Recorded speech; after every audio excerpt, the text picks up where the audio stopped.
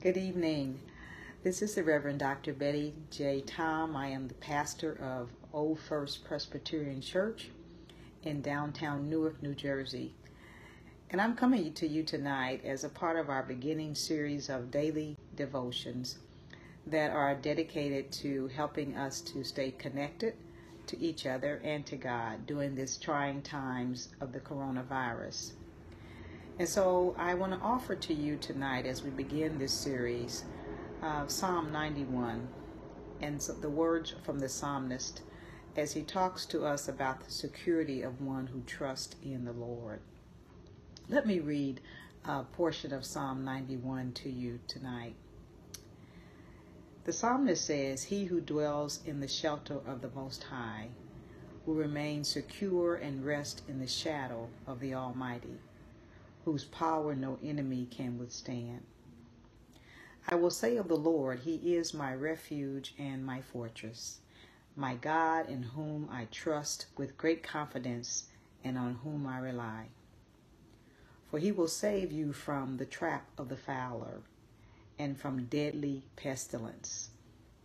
We now know pestilence means viruses and diseases and plagues and calamities.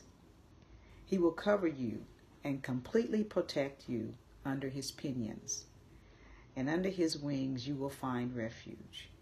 His faithfulness is a shield and a wall.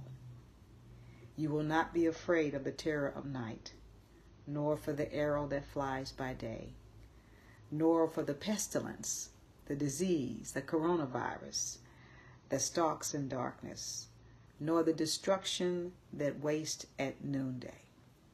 1,000 may fall at your side, and 10,000 at your right hand, but danger shall not come nigh you. And the psalmist lifts up this conditional promise based on verses 1 and 2, that those of us who dwell in the shelter of the Almighty, we will remain secure and we can find rest in the Almighty God, in whom no enemy can withstand.